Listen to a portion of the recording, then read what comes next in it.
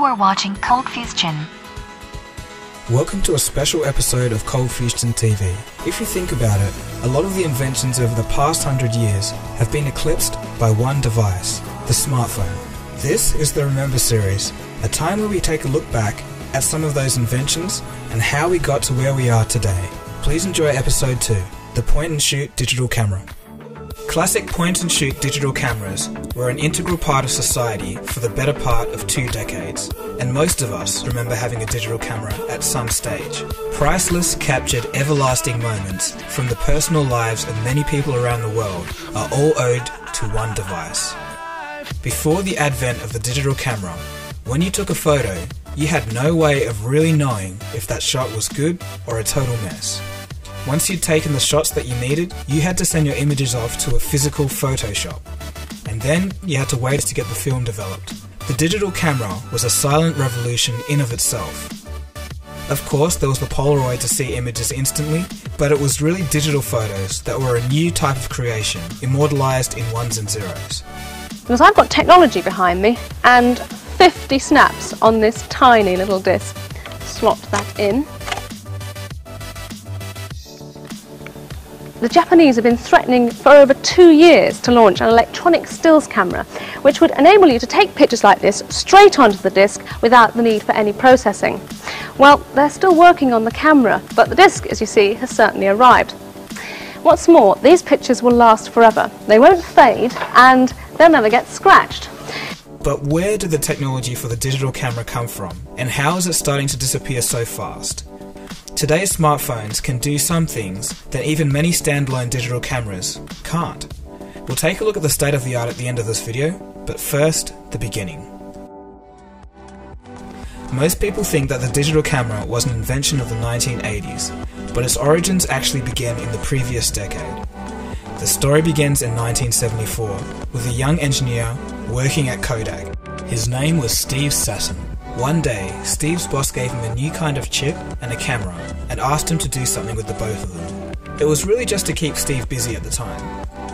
The chip that was handed to Steve was a CCD, or Charged Coupled Device, and it really is the heart of the digital camera.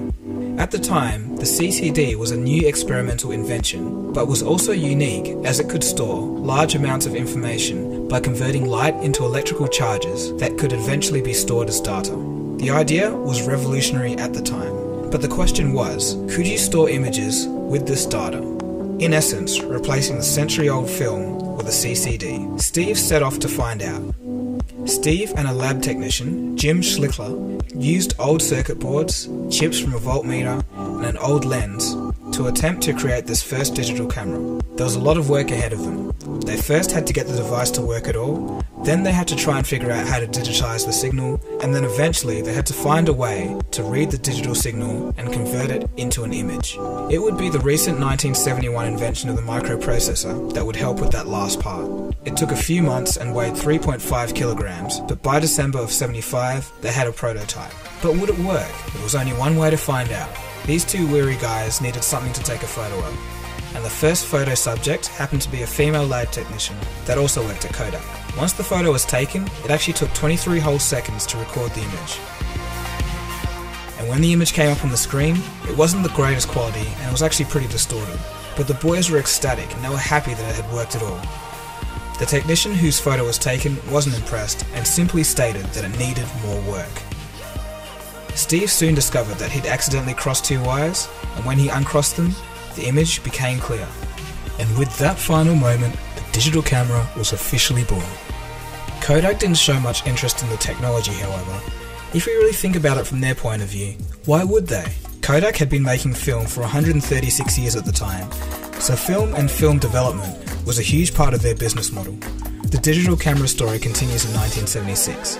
It would be the military that would independently find the first real-life application for the new technology. It came in the form of a spy satellite. At the time, retrieving film canisters and the issue of limited film capacity were 2 very real problems. Now with the CCD, images could be transmitted to the ground with a crystal clear resolution of 0.64 megapixels, or 800 by 800 pixels. As the years went by, the military began to use digital cameras more and more, and then soon scientific fields picked up on the technology, and then later still, medical applications. By the late 1980s, the media and newspapers had got on board. In fact, the small size of digital photos made it possible to transmit photos via phone line out from communist China during the Tiananmen Square protest in 1989. However, digital cameras were still very expensive for what you actually got. For example, in 1991, Kodak brought to the market the Kodak DCS-100. It had a 1.3 megapixel sensor and a bulky external digital storage system. It was priced at a very cheap $13,000, and that's about $22,700 in today's money. Very cheap. But of course, by the mid to late 1990s, the price began to drop, and subsequently, the use had widely spread to the common user. What can a picture be? Well, it can be whatever you want it to be. It can be on paper, or not. A picture can be whatever you want it to be.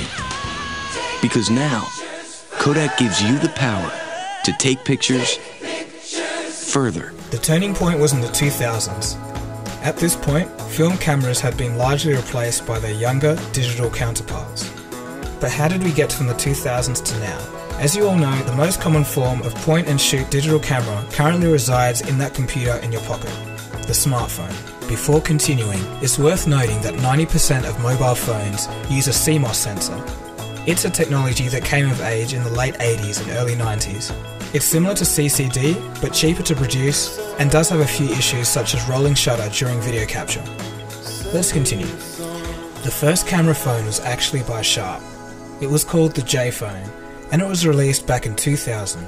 It could take a whopping 20 photos at a resolution of 0.11 megapixels. You could view the photos on its 1.5-inch LCD screen, but getting the photos off the phone was much more effort than it is today.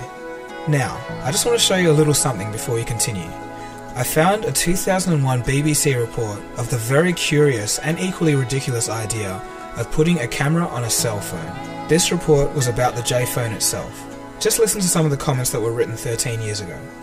Joanna from Finland says, "A picture shooting cell phone certainly is a curious invention. It could be handy for delicate investigation or infiltration. Who would know to look for a camera on a phone?"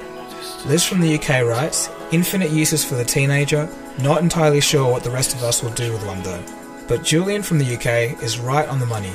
He says it's an obvious move. Eventually all portable gadgets, phone, camera, palm computer, must come together in one communications device. And how right he was.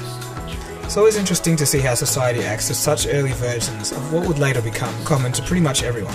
As we all know, as the 2000s flowed on, the cameras got sharper, the phones got smarter, and more full-featured. For much of this decade, each passing year saw a steady improvement in image technology and innovation. By 2010, you wouldn't be too disappointed if you had to rely on a phone rather than a point-and-shoot camera. 2011 saw a few ill-fated ideas come into play. Stereographic 3D was one of them, and both LG and HTC made that mistake. Today in 2014, it's a completely different world. We have phones with 41 megapixel sensors, post-focusing, cinemagraphs, panoramas, HDR, burst modes, smile detection, face detection, and a whole lot more. So, today we now have a camera with us all the time. We can instantly capture the amazing, the shocking, or just the little personal things that make us who we are. All of this at any time, anywhere, instantly. It hasn't always been like this, so it's an interesting time to be alive.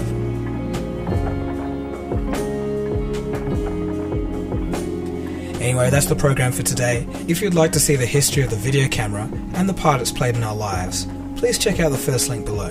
Anyway, until next time, don't forget to give a thumbs up, comment, and subscribe. And I'll see you again soon for the next video.